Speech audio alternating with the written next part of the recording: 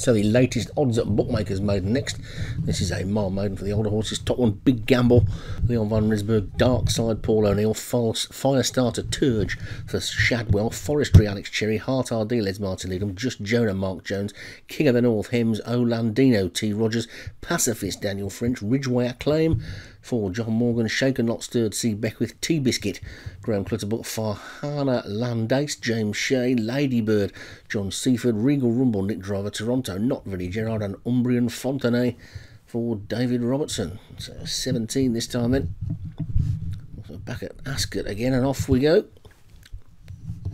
with Pacifist, probably just about the early leader. Ridgeway Acclaim and Forestry are also close up. Olandino and Tea Biscuit a little bit slow to go, but it's Pacifist up the centre of the track who is blazing the trail at the moment. Down on this near side, Big Gamble just about leads that group. Also close up is Regal Rumble and King of the North. Ladybird's also close up as well. Big Gamble down on this near side just leads this pack as we change angles again now then and fan out a little bit. It's Pacifist who's clearing the lead by probably about 3 lengths to Big Gamble right over on the far side. Regal Rumble's got the rail. The yellow jacketed Ladybird is getting a bit closer. Farhana Landace and King of the North are also there. Ridgeway Acclaim's going to need a little bit of luck in running. This side, Heart Dealers is going okay. So is Umbrian Fontenay. Forestry is also close to us as well, but it's Pacifist who's still in front, bursting out of the pack now. Farhana Landace is coming through into second. Regal Rumble's got a good run up the rail. Then comes Big Gamble, King of the North. Ridgeway Acclaim also coming out of the pack now. Then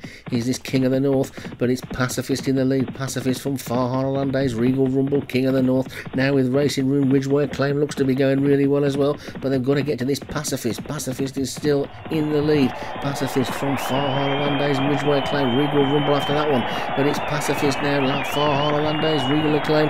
It's Farhana Landace who hits the front. Ridgeway Acclaim's trying to fight back, but it's Pacifist. Farhana Landace, Ridgeway Acclaim, Big Gamble, Regal Rumble. Just Jonas coming through now as well, and it's Big Gamble who's got back up on the inside. Big Gamble's going to take it, I think, finishing really fast again. There is Dark Side, but it's mighty close. Big Gamble, Dark Side all change towards the end. The angle kept changing as well, and it's mighty close, but Big Gamble looks like it might have got back up.